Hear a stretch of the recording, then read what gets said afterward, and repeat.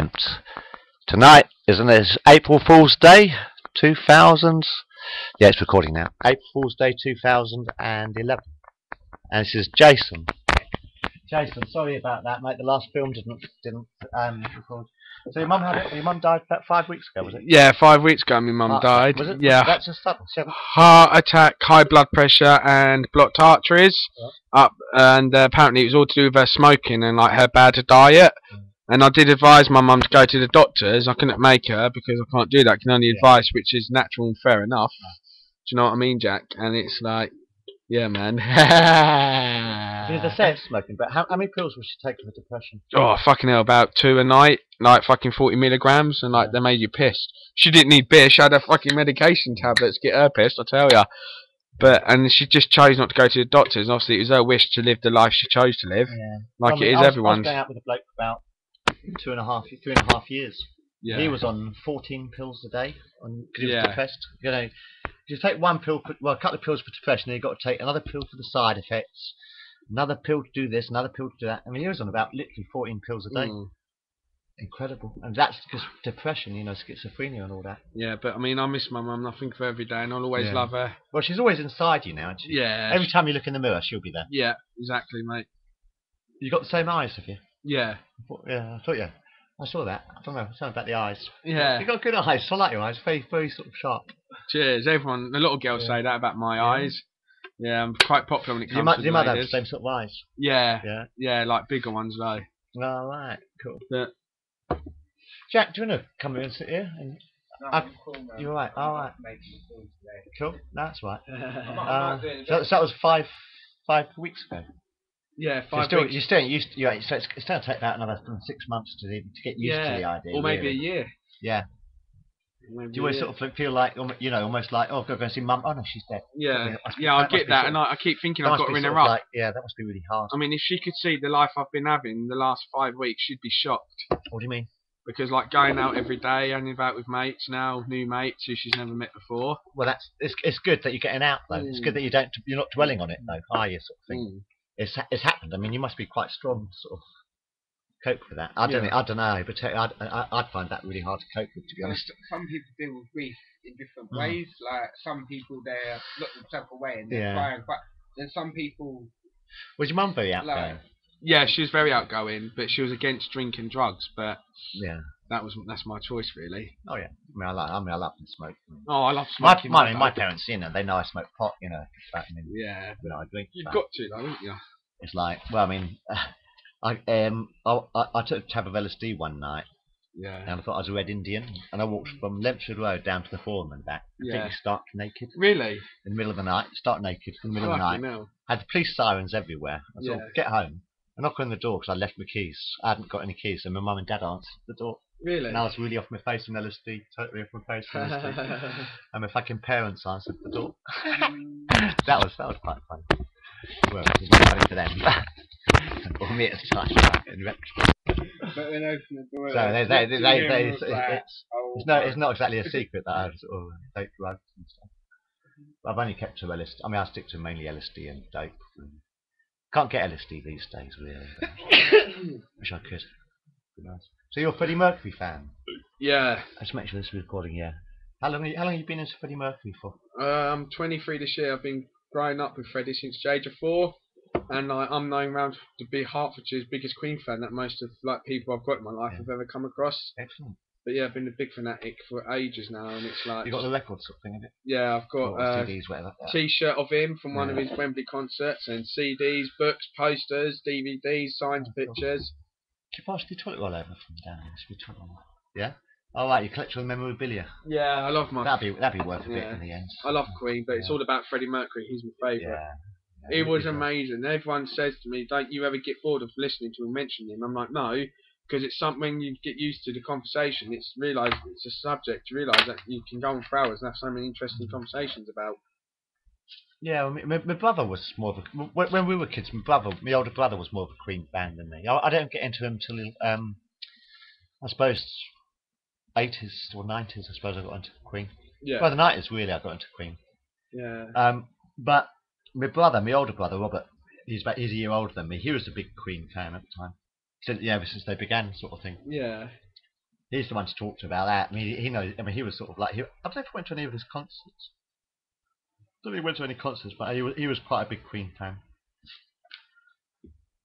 He liked Kiss as well for some reason, but I hated that band. Well, crap. But never mind. But no, I like Queen. Yeah, no, my brother was a big Queen fan when they first started. I was more into Madness myself. Yeah, but no, Freddie Mercury though. I mean, favourite song was "Too Much Love Will Kill You." Yeah. Sing it. Yeah. Go on. Yeah, I got a microphone there. I'm just a piece of man I used to be. Too many bitter tears that raining down on me. I'm far away from home, and I've been facing this alone for much too long. Oh, I feel like no one ever told the truth to me about growing up and what a struggle it would be. In my tangled state of mind, I've been looking back to find where I went wrong. Oh, yes, too much love will kill you if you can't make up your mind. Torn between the lover and the love you leave behind. You've headed for disaster, 'cause you never read the signs. Too much love will kill you in the end. Actually, thinking about it, I have actually recorded this song, or parts of it. I think I've made my own videos, concerts and stuff. Yeah. So, I mean, I've actually got quite a few. Actually, I'll have to play it. You have to come around after. I have to give you a well. What time do you have to go? Whenever. Oh. I ain't in a hurry. We can watch a few films in a minute if you want. Yeah. I'll show you some of the films in a minute. Yeah. What ones? Well, the films I made. Well, songs. Alright, yeah. I'll show you some of my songs and stuff. Yeah, Vicky said she was going to ring me, innit? Yeah. Okay, what else we got? It's recording this time. We've got another 8 minutes left about. There's only 15 minutes. That's what I like about it. I quite like these YouTubes because the length of it is good. 15 minutes. Because sometimes I do have a tendency of going on and on and on. It's very easy, especially because I've been making films for so long. Yeah, but I could do that. Like when you feel in a comfortable position and like you've got something to talk about. Yeah, like on the same thing. Like, you know, people aren't going to judge because like a lot of people judge Freddie Mercury and like a lot of people. It's like with a lot of my video webtube films, I talk about the same thing over and over again. Yeah. But that's because that's what I want to talk about, and because you've got to think about it. Like when you make a web movie, how many people are going to watch it? You may have what 10 million people on the web. Yeah. But not even half of those will watch it. To find one website is like looking for a needle in a haystack. Yeah. Basically, you need a magnet. Yeah. You know, it's like looking for a needle in a haystack. Really, the chance of actually getting any of these films actually watched is about 1 million to 1. Yeah. Mind you, I have had quite a good kickback on. Quite a few people have seen my Star Trek stories, Star Trek stories and stuff. I only just found out that Scott is dead. Star Trek. James Doohan. Do you remember the original Star Trek? No. No, I don't. I suppose before your generation, isn't it? Yeah. That's the problem though, because I haven't had Star Trek on TV for about 15 years, have I? You're not on the main channels. There is one channel I think does it. It's the same with these bloody digital channels, because there's so many digital channels. It's like trying to find a decent program to watch. It's fucking impossible. Like, on the digital channel, it's the same programs that I've been watching for the past.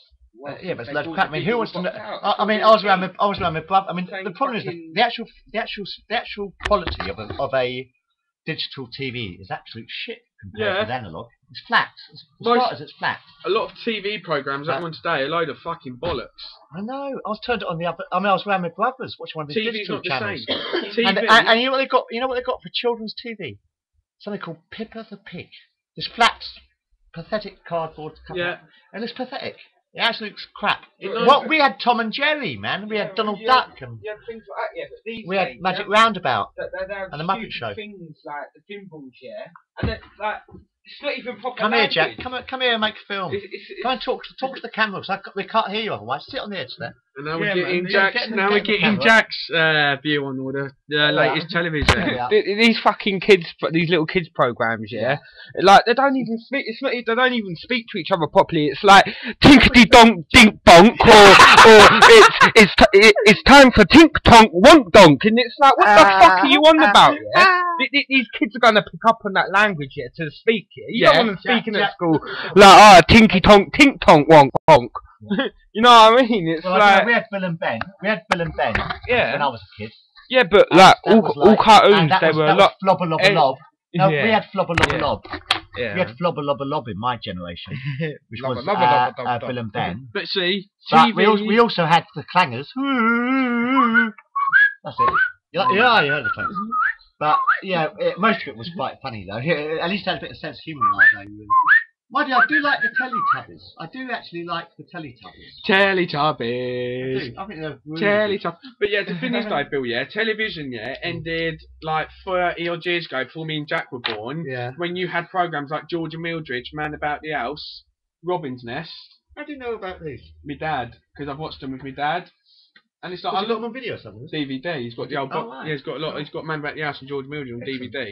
Yeah. And I sat there and watched them with him. And I thought this is something better than the shit that I got put on in my day on TV. Do you know what I mean? Steptoe is good. Yeah. I mean, I've been doing it for years. There's no. I like that there's old no guy class- in that, there's man. no He's old so Oh, funny. Albert Steptoe's in The there. problem is now since they've digitised the TV, all you get is crap, and it does look like crap. It looks computerised. The television does look computerised now.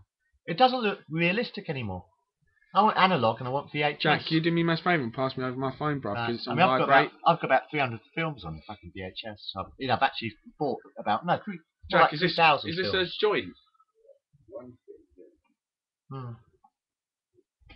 But I've been making films on VHS for sort of like 15 years. Well, whack it down there, please, bruv. What's that? Is that? Who's that? Oh, that's just my friend. Is it us? Yeah. Yeah, just slide the case up. Just slide it up. Modern mobile phones aren't yours. Alright. That's a tribute message I put on my mum's door last week to her on paper. Yeah. Rest in peace, Mum. I will always remember you. The memories we have and you live in my heart forever. That's sweet. What else you got? Yeah. How do you get the pictures? I mean, what other pictures got there? Complicated. Alright. That's a friend of yours, is it? Yeah, my lady friend called Terry. Alright. Cool. I've only met her once, and like, you know what I mean. She's a really good friend. She's a really nice girl. You've got very sharp eyes. It's very photogenic on the eyes. Yeah, a lot of people say that, and a lot of girls say A lot of girls say they go by my personality. Yeah. Do you think your personality like your mum's? Yeah. That's where I get my language. Yeah, that's where I Mm. get my language from, and like I don't give a shit what I say. I just say if you don't like my style, fuck off out the door. Do you That's know what what I I've mean? always felt. Yeah, people don't like me, so I really don't care what people think of me. I mean, everyone hates me. No, my friends, I've got lots and lots of friends on my films, but most of the world outside can't. I'm down the post office, a lot of them don't like me, so I won't strike and stuff like that. I'm not the most popular person in the world. But then again, I don't want to be. Would you want to be Mr. Would you want everyone to like you? I mean, look how many wankers there are in this world. Real cunts outside. A lot of them are. And would you really want them to be your friends? Nah, because at the end of the day, the less friends you have, Not less. Not less. Just more select. The fewer friends you have, Yeah. the less chance you have of your best friends becoming your enemies and getting hurt. Well, actually, to be honest with you, no. I've got about 30 or 40. Well, I've got loads of friends actually. I've got hundreds of friends. Well, Jack's your friend, isn't But I've got a hell of a lot of friends over the years I've collected. No, I love them all. But if I don't like someone, I wouldn't be their friend in the first place. I wouldn't become a friend with someone if I didn't like them in the first place. No, yeah. You got to like someone straight away. You got. But you don't judge well, someone. not until I know them. Yeah. I mean, sort of like. No, I don't judge people until I know them. And I don't judge people anyway, really. There's some people I like, some people I don't like. Yeah. And to be honest with you, there are a lot of people outside I do not like. Yeah. You can sit and you talk. You go to work, and all they talk about is football. Football. Football.